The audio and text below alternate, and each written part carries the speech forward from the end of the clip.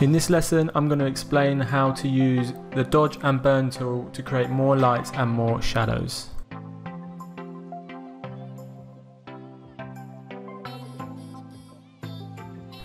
Hello and welcome back to Inspiration Clan. I hope you're doing well. In this lesson, I'm just going to quickly explain to you a little about the dodge and burn tools and how we can use them to increase the highlights and the shadows. So first things first, I'm just going to open up our stock image. So I'll come into Photoshop and we just want to open up dodge and burn stock. So we have this image of our woman. So we're going to use the dodge and burn tool to increase the highlights and the shadows. But first I just want to explain to you a little about dodging and burning. What do they mean? What is that? So the dodge tool and the burn tool lighten and darken areas of the image. These tools are based on traditional darkroom techniques for regulating exposure on specific areas of print. Photographers hold back light to lighten an area on the print, dodging, or increase the exposure to darken areas on a print, burning. So in our case, the more we paint over an area with the dodge or the burn tool, the lighter or darker it will become. Okay, so let's take a look at the dodge and burn tools. So they're located over here in the tools panel. If you click and hold, you will see dodge and you'll see burn. So let's look at the dodge tool first. So I'm just going to go ahead just to show you how this works. I'm going to increase the exposure to 50% and I'm just on our background image over here. So the dodge tool is to lighten areas. So what I'm going to do is just simply draw over the highlights and you'll be able to see instantly that it is brightened.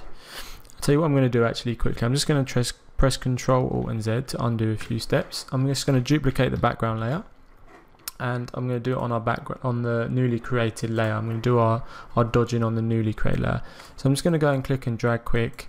Obviously this is just to show you guys very quickly how the dodging and burning works. So you can see it's improving the lighter areas. This isn't how you want to do your technique. This is just me showing you exactly how this works. So this is dodging. You can see if I turn that layer on and off that the highlights have increased dramatically.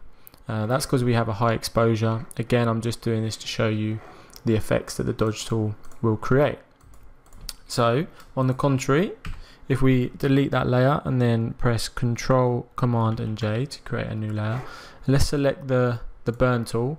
Make sure the exposure is higher up, around 50-ish, and let's just go over the darker areas. So you can see straight away darker areas in the hair, maybe on this side of the face, this top bit of the shoulder and the arm. So you can see how quickly that is darkening areas of the image.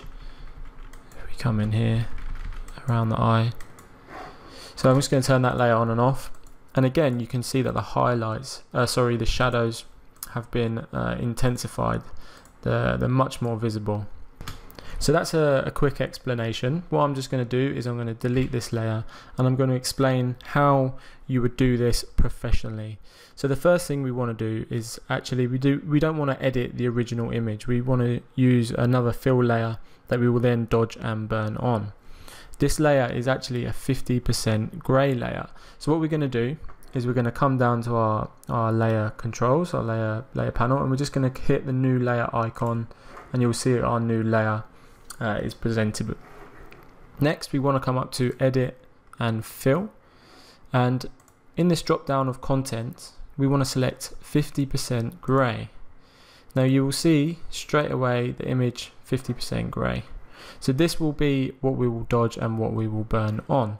So for example, if I select the dodge tool to lighten, you will see it lightens. If I select the burn tool, again, you will see it darkens. So I'm just going to go ahead and undo those changes. And then I'm also going to change this layer to soft light. So when we do dodging and burning, we want it to be a realistic effect. We don't want to create really harsh shadows and really bright highlights. So using this technique of 50% grey layer and then using soft light is a great way to produce the realistic results.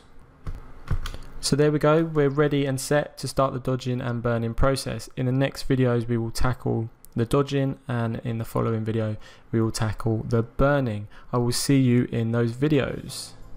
Thank you for learning with Inspiration Clan. I hope you enjoyed this video. To view the full course, visit our website inspirationclan.com. The link is in the description. For more free tutorials, like and subscribe.